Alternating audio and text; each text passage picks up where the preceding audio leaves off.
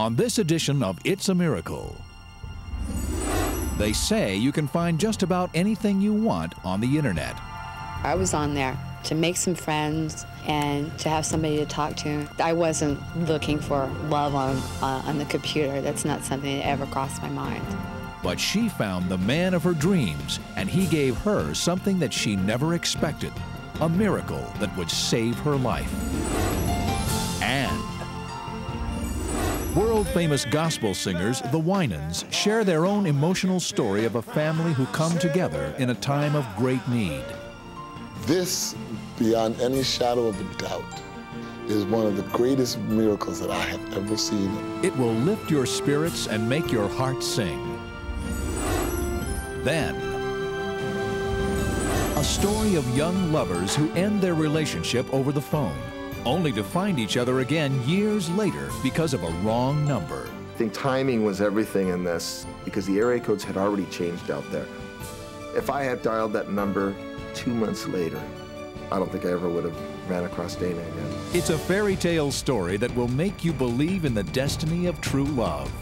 These stories and more on this edition of It's a Miracle. Oh, it's a miracle, happening to everyday people, changing their lives forever. It's a miracle. Hello, and welcome to It's a Miracle. I'm Nia Peoples. And I'm Richard Thomas. As we've seen again and again on this show, miracles can happen anywhere and at any time, and sometimes they can come from the least likely of sources. That's what happens in our first story. It begins after a winter storm. The ground is covered with snow, but it's not just hiding the fields and the roads, it's also hiding a very unexpected miracle. It was February 1982. A fierce snowstorm had dumped more than a foot of snow on rural Pennsylvania. Temperatures were well below freezing, and homemaker Chris Clark Davidson was concerned about her grandmother. My grandma lived out in the middle of nowhere, so we would come every couple of weeks to take her down to the grocery store and to make sure that everything was in order with her. Because of the weather conditions, Chris's mother, Elaine Knaus, volunteered to help care for Chris's 2 small children during the 100-mile ride. Let's go. Yes. We've done it many times, so it was just a normal happening for us. We expected to drive over to her place, take her shopping, and then head on home. To make better time, Chris decided to take a country back road that would shave an hour off their round-trip schedule. In the summertime, it was a good shortcut. But winter road conditions were another matter, and Chris soon started having second thoughts about her decision. The more we traveled on the shortcut, the worse the road seemed to get. Suddenly, a car came roaring down the middle of the narrow road in the opposite direction.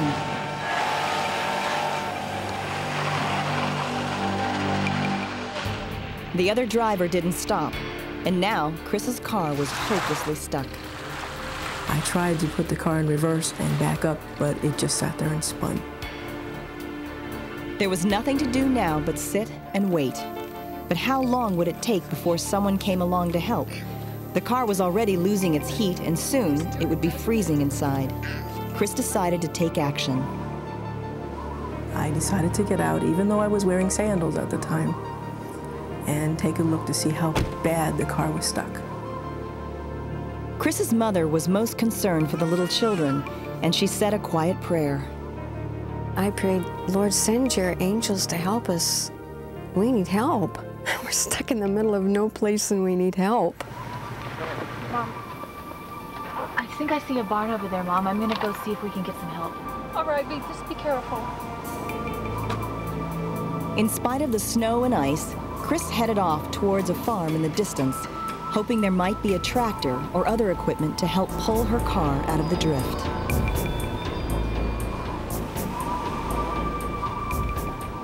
The lights inside the barn were warm and inviting, and so she stepped inside. I was immediately hit by a blast of warm air which fogged my glasses. I could hear voices, so I headed in that direction. I saw 2 young men playing around. They were throwing things at each other, laughing and joking. Excuse me. Hi. Hi. Can I help you? They were very polite to me. As a matter of fact, when they asked me if they could help me, I saw genuine concern when I explained my situation of having my mom and my 2 children out in the car in a snowbank. Next thing you know, there was a blue pickup truck waiting. For a moment, Chris wondered if she was making the right decision, getting into a truck with 2 strangers. But I thought of my children and my mom being stuck, and I slid in and he slid in behind me. He took off fast, and we barreled down the road towards my car. At one point I said, "Do you want to drive your truck like this?" It's not my truck. And as they headed toward her car, she became even more concerned. Oh, Okay. When the driver reached Chris's car, he drove right past it as if it wasn't there. Why didn't they stop? Where were they taking her? Stay tuned for the exciting conclusion when It's a Miracle continues.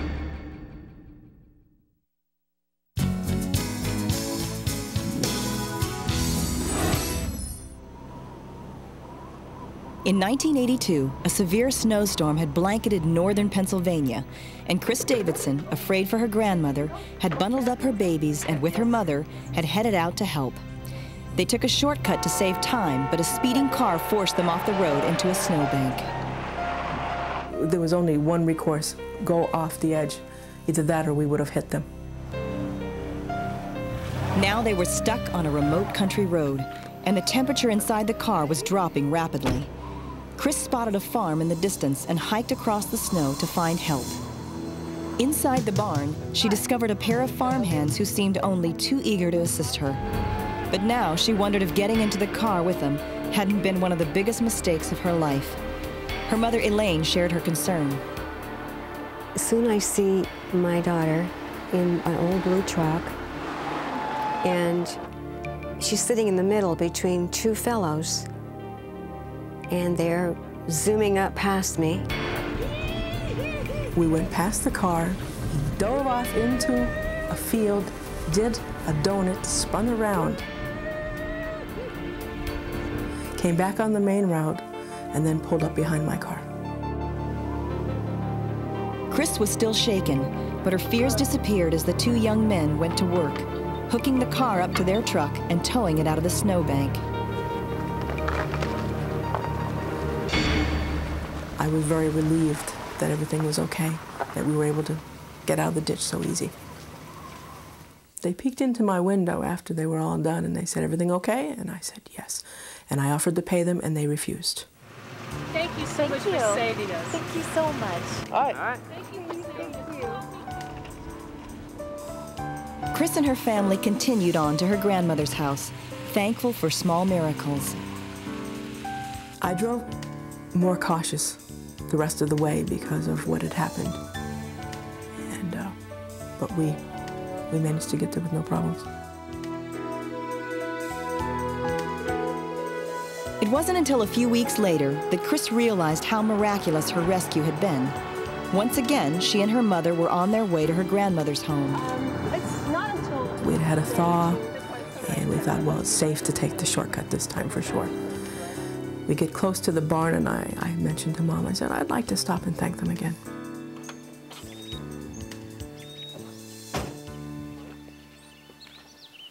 Chris approached the barn and peered inside. But this time, it was not warm and inviting, but a chilling experience. Instead of being a normal, well-kept barn, it was shabby. It was falling apart. It was empty. The roof in back was caving in.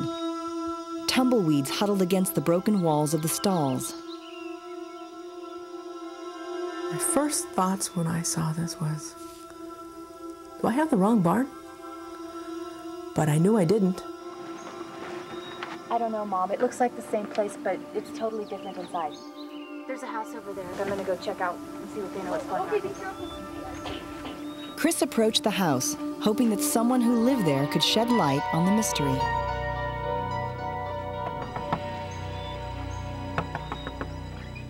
Hi, can I help you? Hi, I was here a few weeks ago with my mother, and there were some young men over at this barn that helped us. She said, this barn has not been working in years.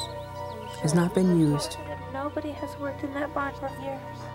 I was stunned when she said that. And I could almost hear the sound of the Twilight Zone playing in the background. Hi, can I help you? Hi, yes. Who were these farmhands who had cheerfully interrupted their work to help Chris? How could this old wreck of a barn have housed the clean and well-kept stables that they had so happily worked in? All my life I've listened to my mom tell me about how the angels will help you if you ask. And the first thing that came out of her mouth when I told her what the girl across the road had said was, "We must have had help."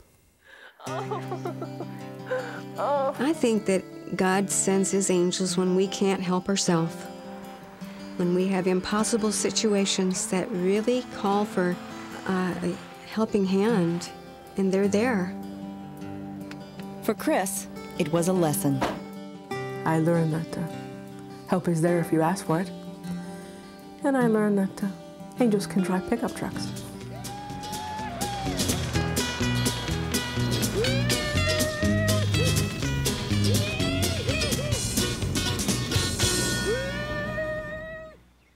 Stay with us for more amazing stories when It's a Miracle returns.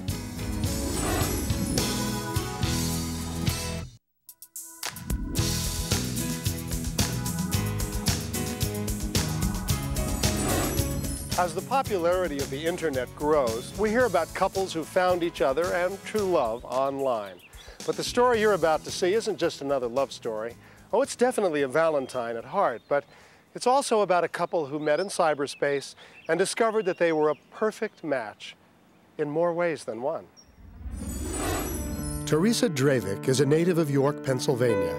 For most of her life, she has suffered from serious heart and kidney problems that have kept her housebound. But in 1997, Teresa discovered the internet, and it was about to open up a whole new world for her. I was on there to make some friends and to have somebody to talk to. I wasn't looking for love on the computer. That's not something that ever crossed my mind. Teresa wanted to learn more about life in foreign countries, and so one day she signed on to a chat room that connected her with people using the web in Britain. Thousands of miles away in Manchester, England, Ian Fleming discovered the same online site, and he and Teresa started a private chat. The next day when I logged on, there was this message from the same man, and he had a bunch of questions for me. I sent an email to Teresa and it said, I like doing my cycling and reading. What do you like doing? Because it was the first person I have ever spoken to on the computer, really. She kept it interesting, kept it fun, and explained a lot about her life to me. The two strangers continued sending each other messages daily. And then we found out we had a lot in common, and it just went from there as far as chatting. And it was basically every time I come home from work and did my cycling and walked the dogs, I came in, I hope there's a message from Teresa. I honestly don't know at what point it went from a friendship to a romance. It happened, and I was glad it happened. And this was about the time I was starting to get sick with a heart problem. Teresa's condition was serious, and she was immediately scheduled for emergency heart surgery. On the day of the operation, Ian called her at the hospital. Well, I told him what was going on, and of course he was very concerned. And I was very scared. You know, the idea of them doing surgery where they were actually going to stop my heart and open me up. You know, I was thinking, and I said, well, I've got time at work that I can take off. Do you want me to come over and visit you? You know, we could spend a couple of weeks together over the holidays. Wow. I said, okay, if you're sure, I'd love to see you. And every time I heard his voice, it was almost like taking a painkiller. I felt so much better just talking to him. Teresa's operation was a success, and in December she found herself at the airport, eagerly awaiting the arrival of the man she'd met on the internet just 3 months before. Teresa walked out into the middle of the crowd and gave me a big hug and my first kiss. And she said, Welcome to America. Honestly, from that moment on, I was hooked. This was the one for me. We just found ourselves connecting more and more and more on not just superficial subjects like favorite things, but on life issues. And 11 days later, Ian proposed. Because of Teresa's medical condition, they decided to live in the United States. But before Ian flew home to prepare for the move, they went shopping for an engagement ring. The ring that Teresa chose would have to be resized and would not be ready before Ian's scheduled flight. On January 6th, the young couple said their goodbyes. It would be several months before they would see each other again, and during that time, Teresa would become deathly ill. A tumor was discovered on her kidney. Her doctor, Michael J. Moritz, was extremely concerned. Teresa has a rather long medical history as it relates to her kidney problems, and underwent her first kidney transplant in the 1980s, which lasted for quite a while, but ultimately did develop chronic rejection. The only option now was to remove both her kidneys. Ironically, the day that Teresa was scheduled for the operation was the same day that Ian returned to start their new life together. Hi. You look great. So are you. He had picked up the engagement ring before coming to the hospital, and he took this moment to slip it on the finger of the woman he loved, a woman who might not live much longer if she didn't find a kidney donor. Oh, it fits. First, just having him back again after 4 months, and then to have him put the ring on, and then knowing what I was going to go through the next day, it was a very, very emotional moment. You know, I've been thinking, I want to be tested as a donor. And you know, I spoke to someone, and it's really hard on the donor. And I don't know if I want you to go through that pain. I'll be in pain for, what, a couple of months, maybe, right? At least it'll improve the quality of our lives. I didn't really think there was a chance he was going to match. I thought we'd go ahead, do the blood test, and that would be it. You know, they'd say, well, I'm sorry, but you're not a match, and that would be all there was to it. As you'd expect, for any two unrelated human beings, the odds of being a perfect match, in quotes, perfect match in their tissue type, is 1 in 3 million. But miraculously, the tests came back positive. They had beaten the incredible odds. Ian was that one person in 3 million. On September 19th, 1998, Teresa and Ian were married. Their dual surgeries were scheduled 2 months away. On the morning of November 10th, the newlyweds were being simultaneously prepped for transplant surgery at Thomas Jefferson University Hospital in Philadelphia. And we had probably about 5 minutes where we saw each other. And then they wheeled me past Teresa, and I grabbed hold of Teresa's hand and said, "Good luck. I'll see you on the other side." And that was it. That's the last thing I remember. I don't remember what time I woke up, but I woke up in intensive care.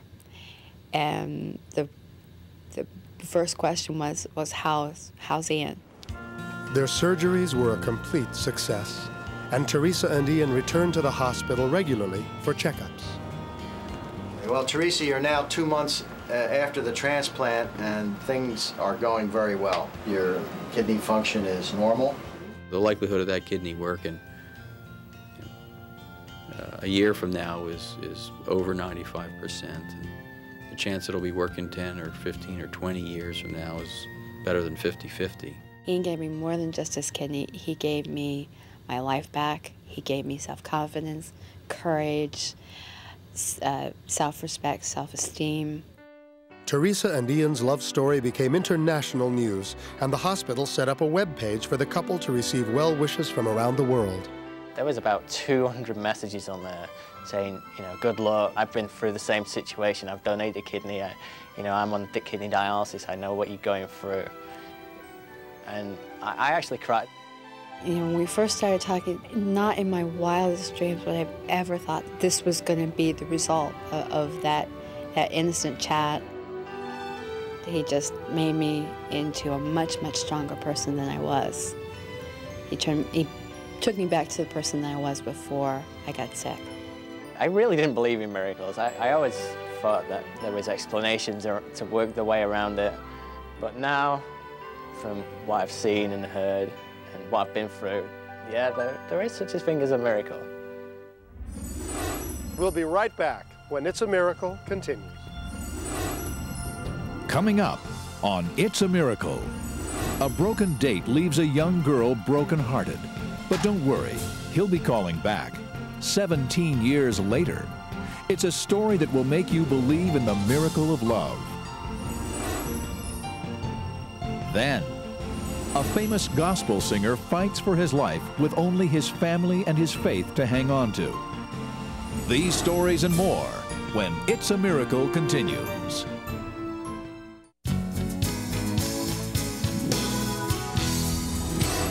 Valentine's Day is not the only holiday where a love story can occur, and the couple you're about to meet would agree. It seems that Memorial Day and Labor Day also played a big part in their on-again, off-again romance. And it was on one of these holidays that something phenomenal happened that would change their lives forever. Dana Herring and Dennis Dunbar first met in 1973 while attending high school in Los Angeles. At the time, they were just casual friends. After initially meeting Dana, I just felt that she had no interest in me, so I felt that it was just something that would not be worthwhile pursuing. Dennis was going out with another girlfriend of mine, and I was going out with another person, and it was just not convenient. But 9 years later, Dennis and Dana met again at the wedding of mutual friends. And this time, the chemistry between them was different. I thought he looked pretty handsome in his tuxedo. There was an attraction that night at the wedding, and we talked for a long time. We had a good time, and we enjoyed each other's company. We just ended up pretty much staying together that whole night at the wedding, and that was it. Dana and Dennis began dating, and over the next few months, their romance blossomed. As it became more serious, they made plans to go away together for Memorial Day weekend. But before he picked her up for their getaway, Dennis stopped by the home of his newlywed friends. It was a decision that would change all his plans. This girl had come down from San Francisco, and they wanted to set me up with her. They knew that I was going out with Dana. They probably didn't realize how serious the relationship was at the time. I'll help you come up with a fantastic excuse. I'm so good at this stuff. You are? I can come up with just like that. I can try. Okay. I can try. And they talked me into breaking my date with Dana. Hello? Hey, Dana. Something came up. I can't make it this weekend. Well, what is it? Just something. My reaction was, yes, I was upset because we did have plans. And, you know, he called at the last minute to cancel, and I really was angry at the time. I just hung up on him, and that was it. She didn't deserve that, and I felt like an idiot. So I never talked to Dana after that. Dennis ended up marrying his blind date. But after 10 years together, the marriage failed. And in 1997, Dennis was once again a bachelor. At that time, Dennis owned his own pest control business. And on Labor Day 1997, he was sitting in his office, calling clients to confirm appointments for the following day. Hi, this is Dennis Dunbar. There was one customer in particular that I called, left a message that I'd be out tomorrow to take care of her account, left my name and my phone number like I always do, and said if there's any problems, call me back. The next day, I went out to service the account, and for some weird reason, the customer never got my message. But someone else had. Message 1. Hi, this is Dennis Dunbar. I came home from out of town, checked my messages, and one of them struck me because it was from a man, and he said, "Hello, Terry. This is Dennis Dunbar calling from Dunbar Pest Control." If you have any problems or questions, please call me back. And I thought, well, the voice sounded very familiar.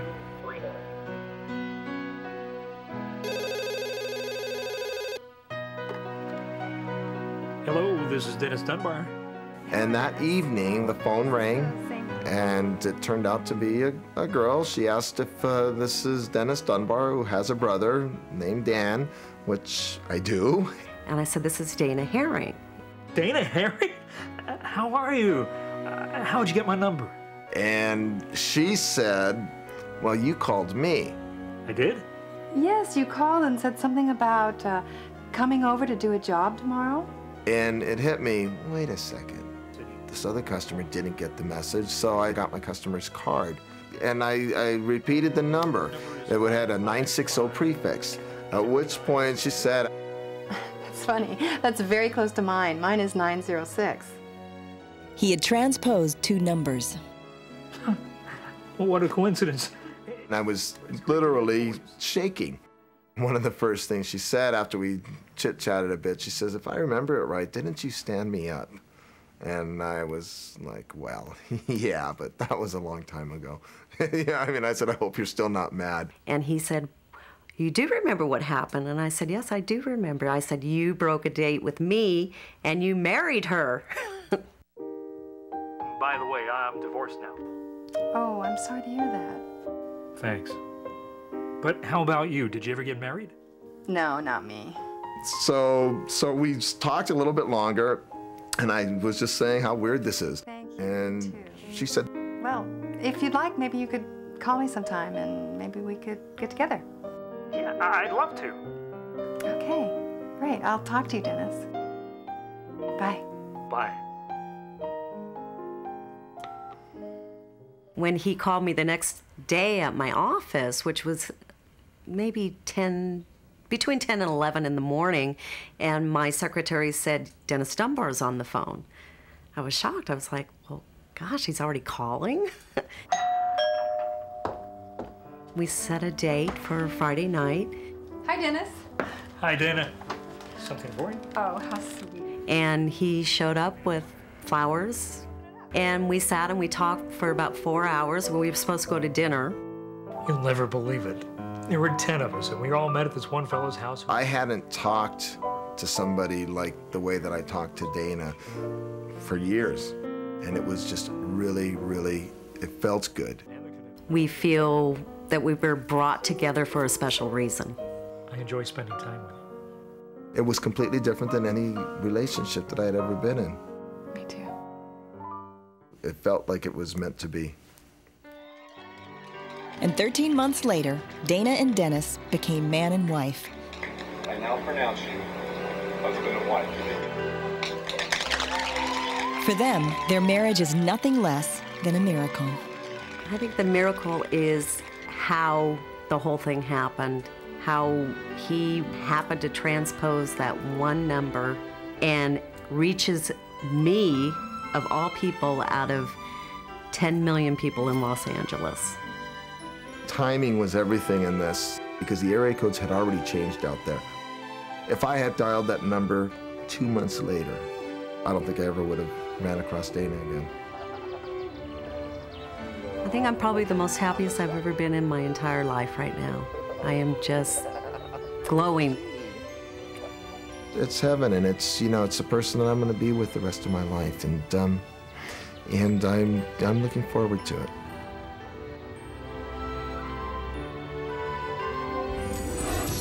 Besides the amazing luck of a wrong number bringing them together, Dennis and Dana's relationship may have also been written in the stars. On the day Dennis made his fateful call, his grandmother gave him a copy of his daily horoscope. It read, "An old romance will heat up again." We'll be right back with more amazing stories after this.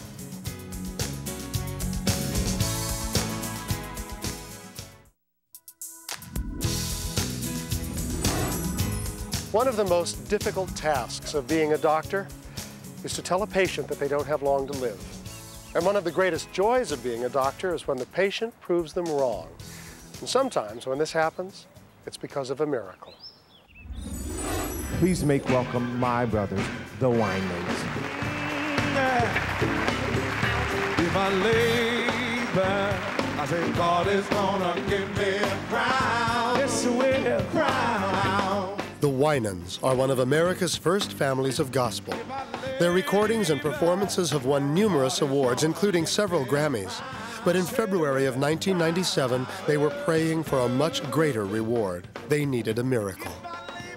6 months earlier, one of the brothers, Ronald Winans, had become seriously ill. Ronald had experienced an episode of chest pains, followed by recurring bouts of coughing and relentless fatigue.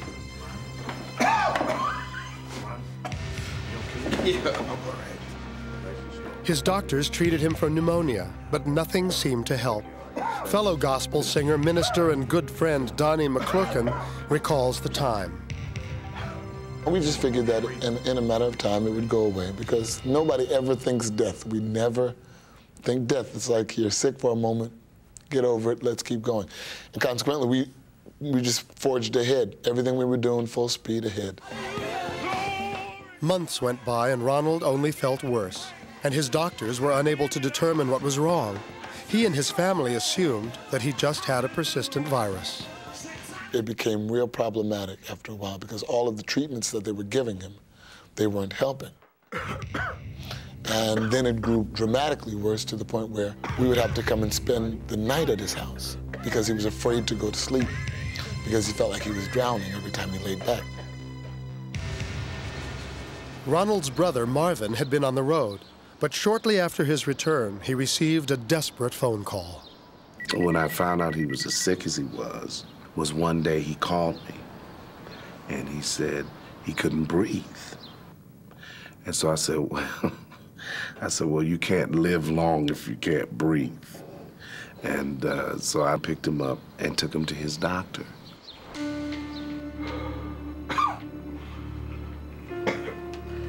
I think it's just a virus. Could be the flu, or it could be other allergies. And so when the doctor came out, I asked him, I said, well, Doc, when is he going to get better? And his answer really struck me as nonchalant, not really concerned. Well, I don't know.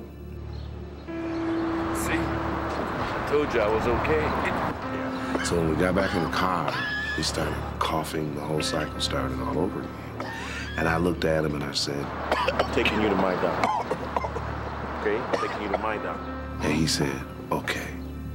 That's when I knew he was sick, because he did not offer 1 ounce of resistance, and he was going to do like I said. So I knew he was sick then. Marvin took Ronald to the University of Michigan Hospital at Ann Arbor. There, they got a shockingly different response. Ron, what your pictures are showing me is that 6 months ago, when you started to feel badly, you had a massive heart attack. What? And what that did was weaken your aortic valve to a point where it's no longer functioning properly and your heart has become severely enlarged. And what we're going to have to do is go in and perform a bypass surgery, and we're going to have to do it now. Ronald just went into shock. And the reports just got progressively worse. I mean, it got to the point where when the doctor came back, he said he did not want to operate because it would do no good. They were just amazed that he had lived this long. The entire Winans family gathered at the hospital. With their encouragement, the doctors finally agreed that although the chances of Ronald's survival were slim, they would go forward with the surgery. It was his only hope. Marvin. We know people around the world. And the first thing we do is, when we ran into this situation, was you called key people. I got it on the air. Around the world that you knew had faith. People in England, people in Germany, people in Japan, and wherever you had folk that you knew how to pray. We thank you for healing, that healing belongs to Ron. The word went out on internationally televised religious programs, and soon, people from around the world were praying for Ron. And for our friends and our loved ones, we bind a spirit of infirmity. Mom, I will lead us in a brief prayer. His friends and family gathered in the chapel as the long operation began. The surgery lasted 14 hours as doctors tried to repair the damage to Ronald's heart, but towards the end, it didn't go well. Suction. Plant. The doctor said, I don't know what happened. Everything went so smoothly. And I was finishing up, and all of a sudden, his heart exploded. Ronald Winans was dead.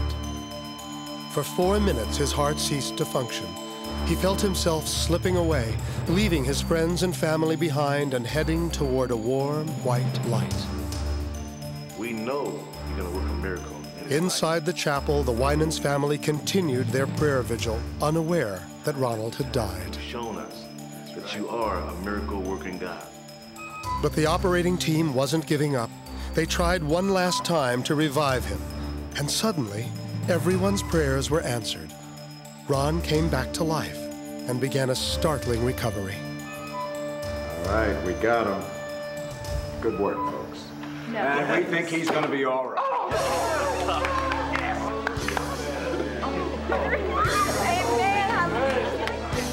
I think the most encouraging thing was that there were people all over the United States and in various parts of the world that were praying.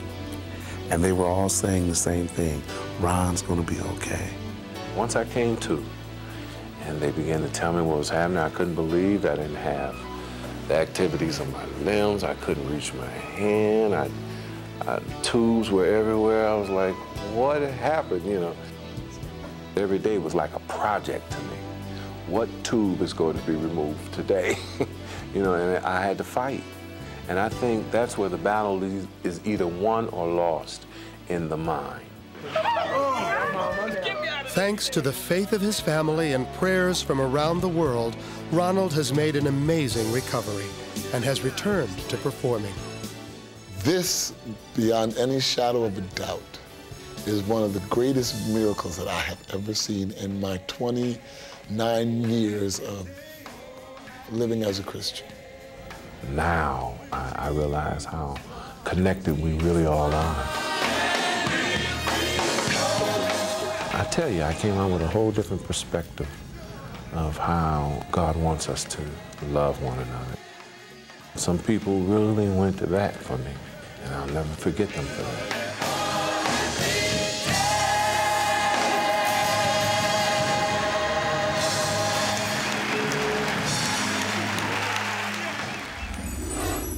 We'll be back with more amazing stories right after this.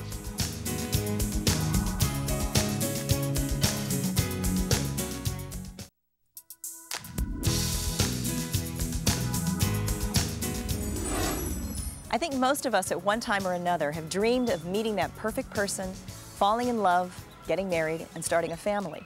Linda Shoeblack was no exception. Only her love story is full of dreams answered, unexpected tragedies, and miracle after miracle. The miracle of true love was the last thing 39-year-old Linda Shoeblack expected to find when she moved to Sackett's Harbor, New York in the summer of 1993. I'd just gone through a series of many losses in my life, and I wanted to be alone, and I wanted to reflect and get to know who I was as a person and as a spiritual being. So it was a good healing place for me. Linda prayed for guidance. And I got to the point where I was able to ask the Lord for a husband. It wasn't long before her prayers were answered. After I prayed, I sat and waited patiently and just listened, and it came to me that God was going to send me a godly husband. His name would be David, and he would send him right to my door. And as if on cue, a determined-looking man came running up the street. And I look up, and here comes this handsome man with big brown eyes and big smile on his face. My name is David. David sat down to talk, and Linda knew immediately that there was something special about him. I could see his soul in his eyes, and there was a lot of depth, and I was drawn right into them. Theirs was a match made in heaven. On their first date, they went to church together. Shortly afterward, David proposed. They were married a few months later in Arizona, where David had been posted to Fort Huachuca. After the night they celebrated their marriage, David got up early to go for his usual morning run. Linda was scheduled to attend a meeting of Red Cross volunteers that morning, and so she left David a note to find when he got home.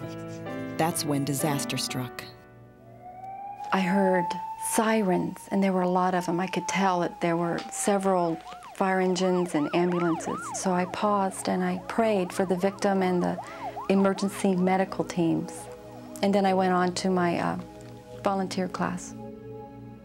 Linda didn't realize at the time that she was praying for her new husband, David. Running just after dawn, he'd been hit from behind at 55 miles per hour by a driver, blinded by the sun. It would take a miracle for David to survive and regain a normal life again. Linda rushed to the hospital to find David in a coma. His legs were heavily bandaged, his arm was bandaged. They had him intubated, and he looked like he was sleeping peacefully. Initially, the physicians told me that it wasn't that serious, that David would be laid up for a while with some broken legs and a broken arm, but that everything would be okay, and he would continue his career, and we could continue our marriage. But the prognosis turned unfavorable as more detailed x-rays became available. Reflexes are present, but weak. David's shattered arms and legs could be set, but his skull had been fractured in 5 places. Any one of those fractures should have been fatal. The doctor told me that David had suffered a severe closed head injury, and the brain was swelling, and that David was not expected to live more than a few hours. But the days wore on, and David remained comatose. Physicians told Linda he was brain dead, but she refused to believe them. She knew from personal experience that miracles can happen, that prayers are heard. For 4 days, Linda kept a vigil by her husband's side as his condition deteriorated. And we think it's time to begin to think about his organs being used for other Ms. people. Shibak, you need to think how David can live on in others. The doctors now advised discontinuing life support and planning for the donation of David's organs. Army administrators began making arrangements to bury David at Arlington Cemetery. Even the Army chaplain urged Linda to let David go. I thanked the doctors for their information, and I told them that I knew that they were well educated and very professional in their career, but that there was a person who was over their knowledge and understanding of the situation. He was God, and that God was going to take care of everything because God is a healer. The next day, Linda received the sign that she'd been praying for. I don't want to get your hopes up, but I just observed what I think was some kind of glimmer of movement. Now we got to run some tests. The doctor noticed that there was a primitive response in David's eyes. And so that caused a flurry of activity among the medical team, and they all got together. They were going to go back in the room, and I slipped into the room before the team, and I leaned over to David, and I said, David, I want you to show them what God can really do. When they ask you to respond to a command, I want you to do it to the best of your ability. Okay, honey?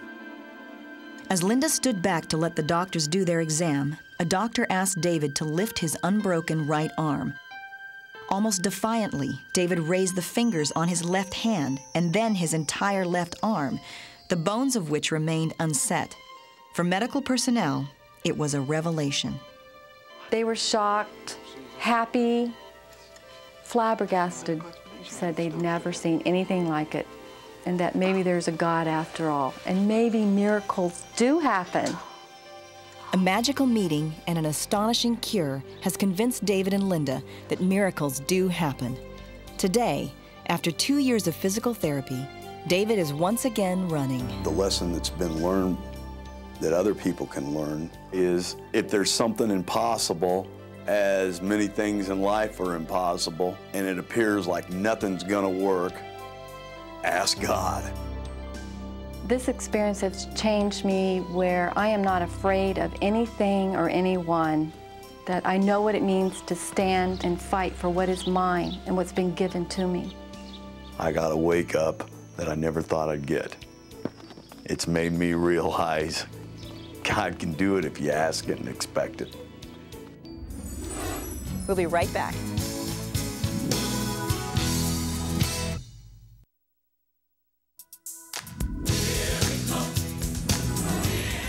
Tonight, you've seen some magical and inspirational events that changed people's lives forever.